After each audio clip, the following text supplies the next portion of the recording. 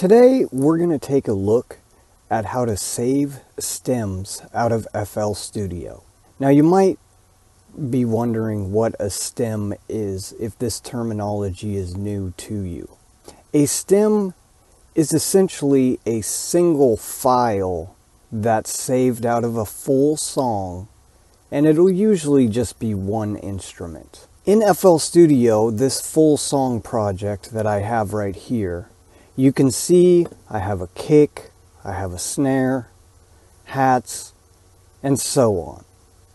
Each one of these tracks in the playlist of my song for FL Studio is more or less a stem.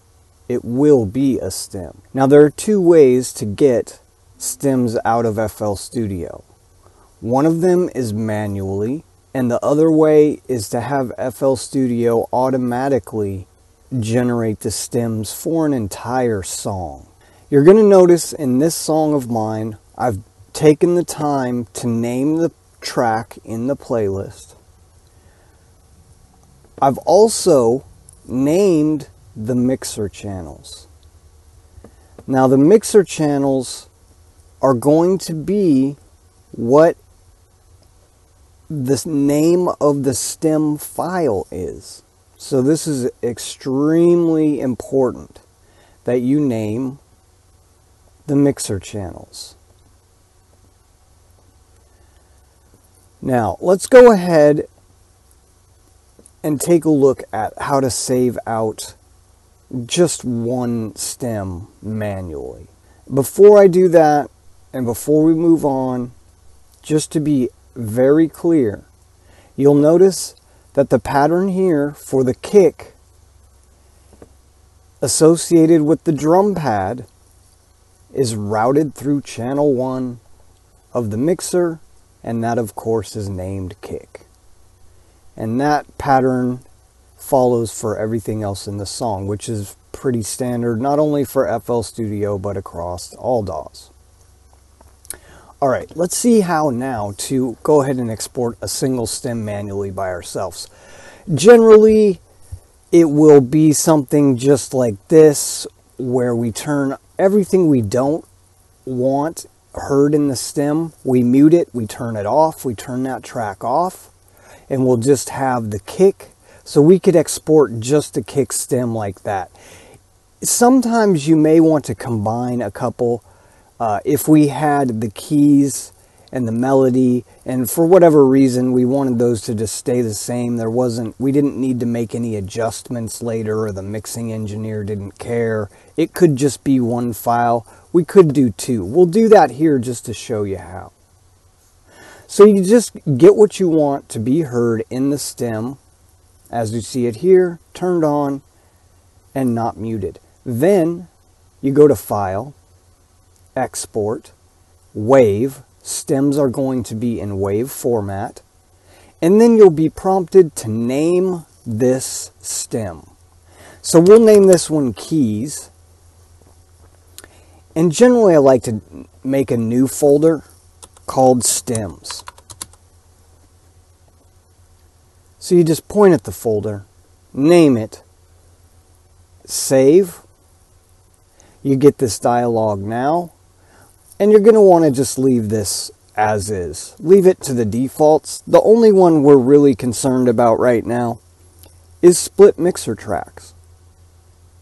Make sure that's unchecked for saving just single stems. This is also known as bouncing stems or exporting. So let's just tell it to start. It's going to take a moment here, depending on how much instrumentation you have going on in the song, what VSTs and what effects may have been used. It can take 1 minute and, up to 10 potentially, depending on your CPU and other variables. Alright, we're just about done. You'll get the FL Studio chime, and we have just exported that stem, which would be the keys and the melody. Alright, that's one stem. Let's see the power now of FL Studio, and let's let it export everything for us all at once. So again, please let me reiterate that we have everything routed to a channel, kick, snare, and so on. We have those channels named in the mixer as it's been routed. So again, File, Export, Wave. This time, again, let's point to the stems directory. This name isn't quite as important as last name because the names of the stems are going to be the names of the mixer tracks. Whatever you put right here will be a prefix to the name. I'm just going to leave it so you'll see what I'm talking about. So target stems, leave that name the same for exporting multiple. Say save. Split mixer tracks should be checked this time. And it's going to go through now and save out every single mixer track. So let's get it started with start. And this again is going to be a variable length process depending upon your CPU, how much memory you have, how long the song is, how many instruments you have. Because this time, not only is it just exporting out maybe 2 tracks from the playlist and 2, mixer tracks, it's going to be exporting everything that's in the mixer track that basically is a major component of the song. And that usually translates to an individual instrument. So again, kick, snare, hi-hat, keys, bass, those are all very normal stem files. It's rendering out the full length of the song too, I should add. Alright, so it's finished working, and we're going to take a look at the files that it exported next. Okay, we see here my stems directory. And if we look inside of it, we can see all of the files that were exported from FL Studio. We can see the first one that we did manually, and then we can see all the rest of them there. And you'll see how it prefixed with what we had for the song name.